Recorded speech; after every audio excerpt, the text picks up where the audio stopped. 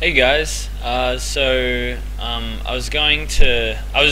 UVing this helmet because I wanted to start texturing it, and so you normally can't texture something without giving it some solid UVs. So I thought I'd make a quick video on my process of UVing an asset in May of 2015. So one thing that'll really help your speed and process of UVing is good topology and topological flow. For example, this piece has shocking topological flow. If I go to edge mode and then double click on this edge, it'll do a pretty good job of selecting the edge all the way around here, but once it gets on the inside it gets a bit messy, and if I wanted to join this edge along all the way along to there, it's really tricky. So if I hold down shift and double click this piece, it shoots off to the left, so I don't want that. If I double click this one, it does the same thing, but it hits a pole here. What I would really want is it to run along this edge here. So if I double click that one and then click that one, and just like weave my way down to this point here, and then I've got to go up in here and then cut along here. So as you can see, this is a really shitty piece of mesh, really. It's going to be okay for what I want to use it for. Yeah, because it's not going to deform or anything, and I'm not too worried about polygon count with this character, so yeah, I'm just going to leave it. But I'll show you this piece.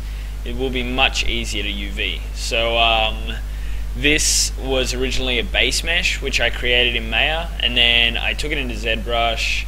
I actually remeshed it just so that the edges wouldn't have as much density to them. They still do, but not as much as they would have if I hadn't remeshed it. And then yeah, and then I just sculpted on it and then brought it back in here for UVing. So yeah, now this piece is perfect for UVing, and I'll be able to do this piece in a matter of minutes, and I'll show you how. So yeah, if I select it and go to UV Deluxe, UV Deluxe is a plugin which you can get for free off the internet, and it's just really helpful for moving shells over, like UV shells across tiles, and doing a whole range of other things.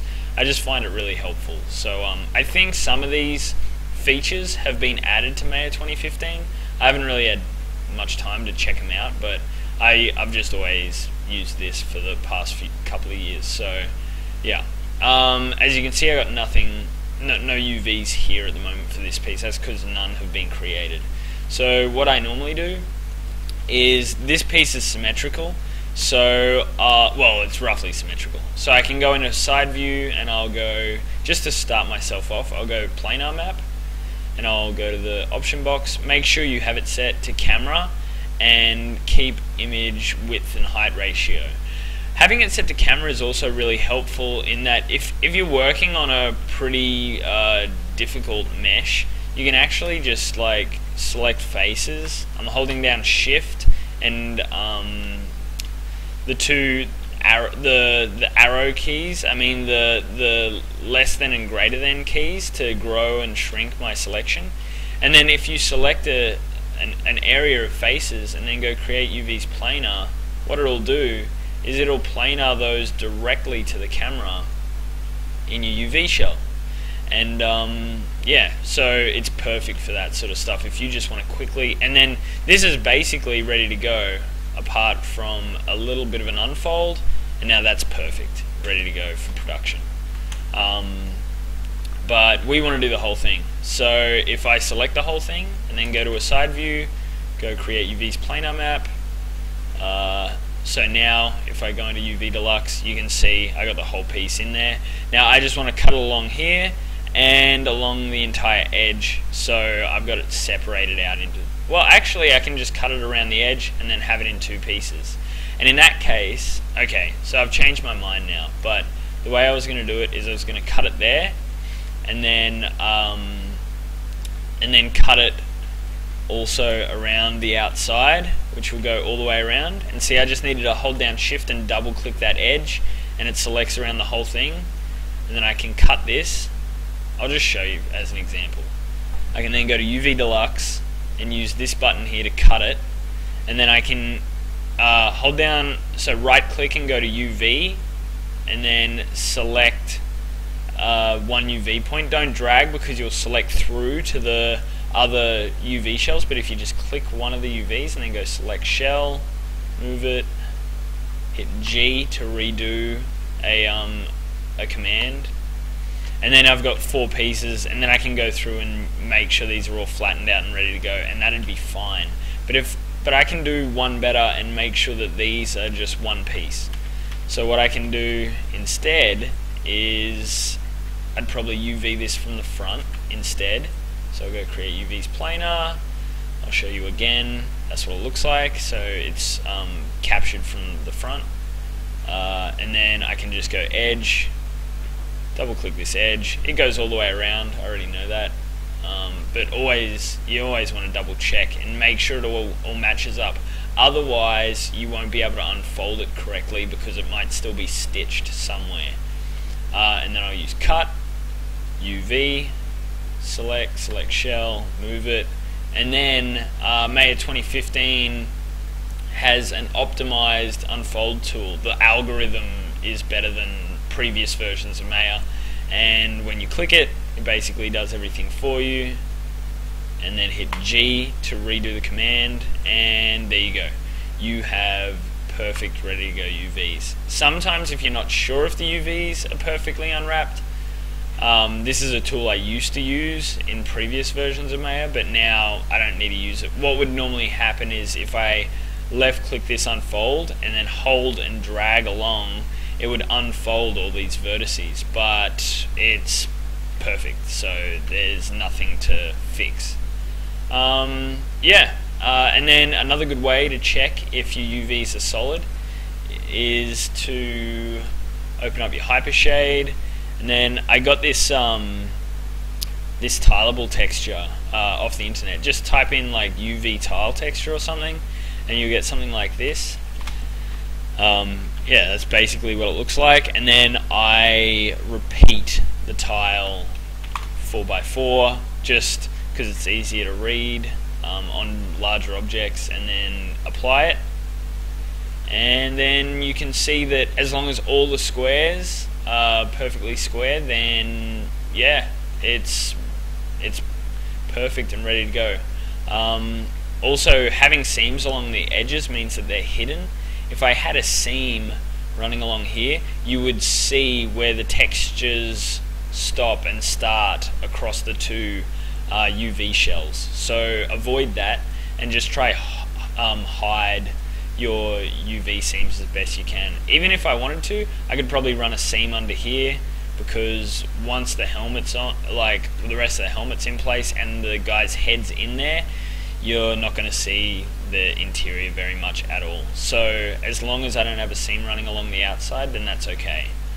But yeah, as you could see before, when I UV'd this piece, it's really quick and easy just to double click an edge when I have really good topology, and it'll run all the way around the outside, and yeah, it's ready to go.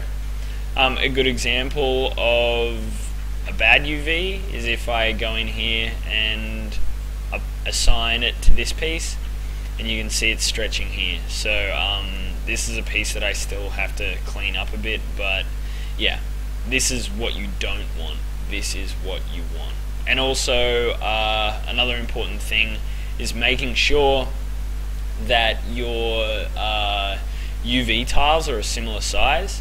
In situations where you may only want, like you might want more resolution on a character's face than on his feet, that makes sense.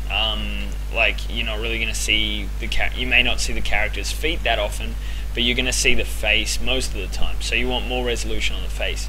In this case, the helmet has multiple pieces all close to each other, and if I'm applying a texture to this area, it's going to be smaller and more defined than it would be on this piece if it's the same thing that I'm projecting on it. So a good way to make sure that they're the same size is going to UV Deluxe,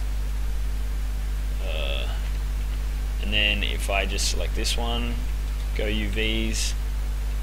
Ooh. Oh, for some reason it's not letting me select both tiles. That's odd. Hold on, let me see if I can work this out. Select shell, move it. Ah, there we go. It just wigged out for some reason.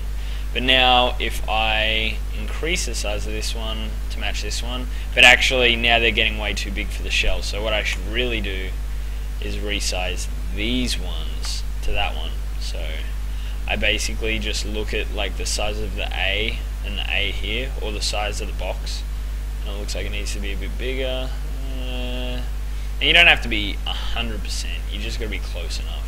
And that looks pretty good. So yeah, now I can, another cool button, if I want to lay these out in this 0 to 1 space, I can hit this and it lays it out as best it can, and it also gives you a good starting point, but I normally just go in there and then move pieces around. Another good quick tip is, so as you could see just then, if I how do I do this? If I select the pieces like that and then go UVs, oh no, it didn't happen that time. But sometimes if you have a UV shell disappear when you select another one, that just means you need to select and then shift select the other one, and then you should be able to work with both at the same time. So yeah, that's about it. If you have any questions about my process or anything, just send me a comment down the bottom and I'll get back to you as soon as I can. Thanks.